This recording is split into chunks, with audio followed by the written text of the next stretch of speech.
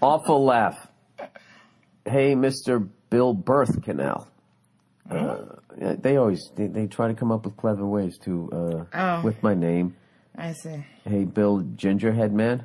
Instead of Gingerbread Man. That's good. That's decent, right? Yeah, that's all right. that's not bad. All right. I need the brilliant wisdom that only a middle-aged, balding redhead could give. See that? This is how they do it. They compliment and they slap me around a little bit. I'm dating a lady who could win a Hooters model contest. Wow. She could win a Hooters model contest? Fly that girl to Paris and put her on the runway at Chanel. Sorry. Why do you guys hate it when we say you're pretty? No, it's not that. It's just like that is supposed to be like this fucking ultimate compliment that she can win a modeling contest at Hooters. I'm any other woman who's, and this is nothing against Hooters actually, because don't alligator arm it. Shit on Hooters. Go ahead. No, but I'm saying like it's just funny to me what men or young guys consider a compliment. She could win a fucking Hooters modeling contest.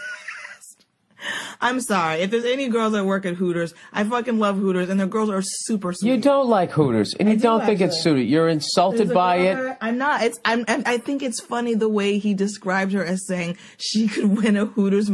There's something really funny about that. All right, there is something funny about that, but I'll tell you this stuff. There's something else. You're thinking about. You got to go on the road with me, though, Nia. Okay. You got to go on the road. You got to understand. You know, when you live in the middle of fucking nowhere. You know, and you get big deals, you go down to the fucking Cracker Barrel, and you get down to one little golf peg, and that means you're a genius. That's out there, Nia, out there in the sticks. You think I'm being classist by laughing at that description? Because he can't just say, this girl is really beautiful. Because he goes on to say, I'm actually she's being funny, intelligent, level-headed, and has a smoking. Those are wonderful things. But like the Hooters model contest, first of all, I didn't know that they had model contests. Do you mean that she could get a job at Hooters?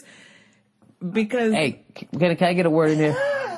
I was being a dick. Oh. I'm joking around. I love Cracker Barrel, and I love when I fucking get down to the one little golf spike.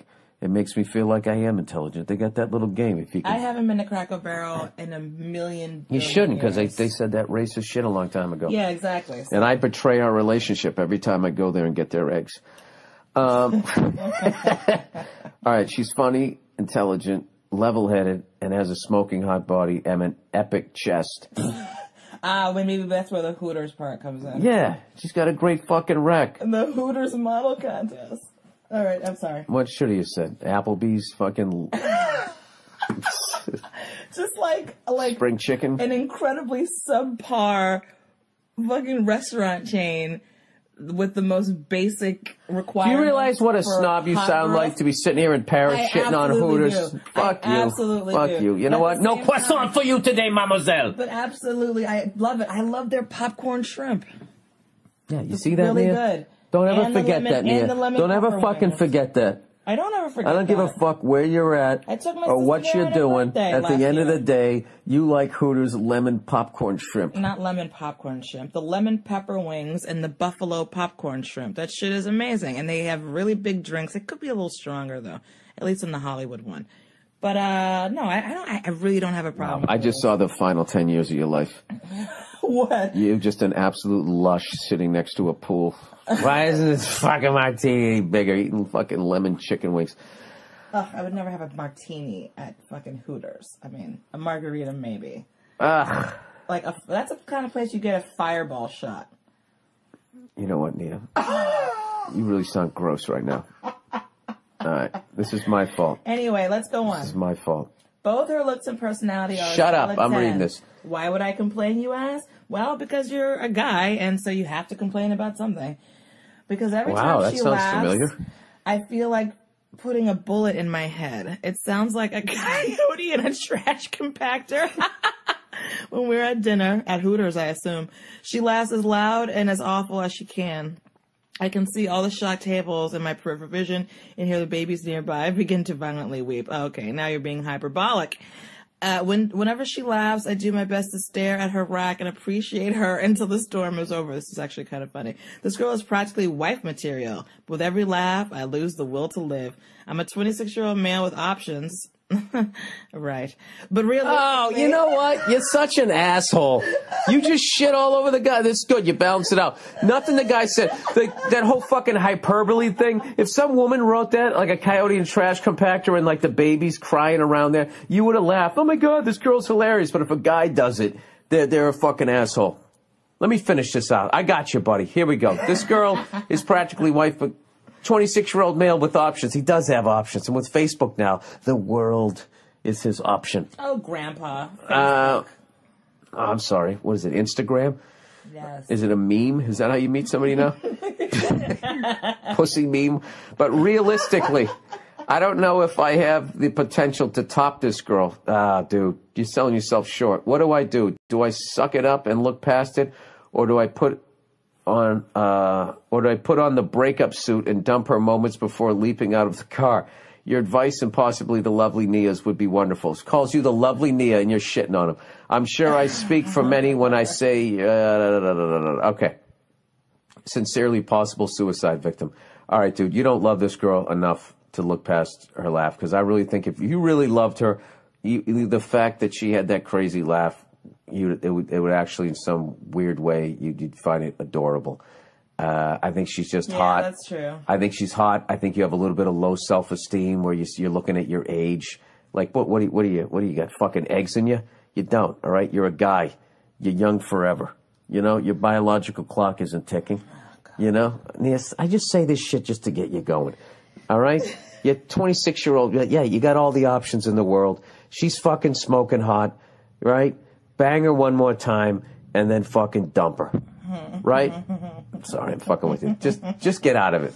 Just get out of the relationship. And that's the thing, though. But don't tell her why.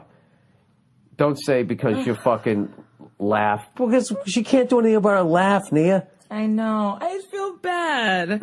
I actually feel bad for them both. Because it's like, I was just trying to put myself in the situation.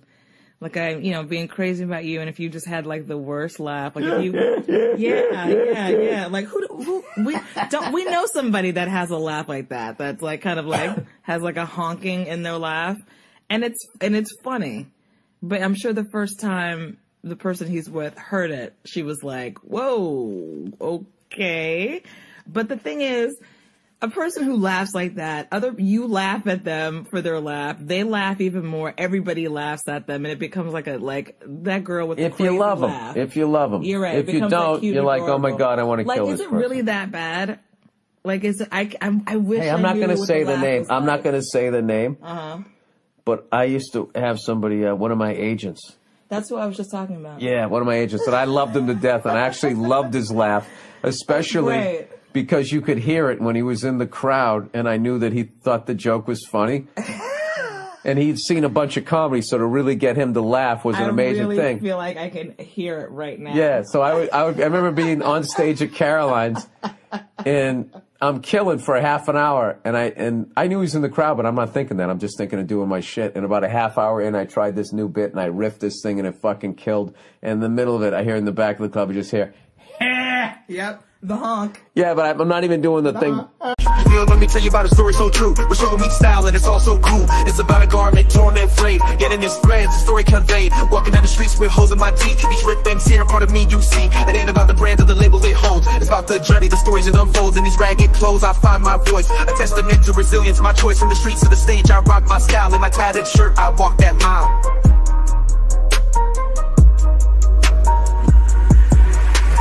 Ripped and torn, but still I stand in my ragged attire. I command, it's not just fabric, it's a statement. I preach in my threadbare garment, I find my reason.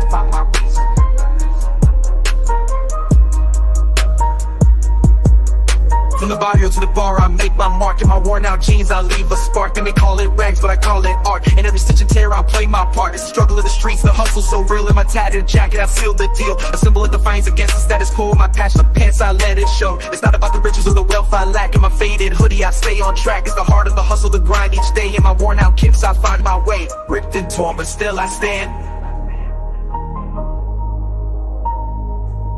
In my ragged attire, I command. It's not just fabric, it's a statement I preach. In my threadbare garment, I find my reach.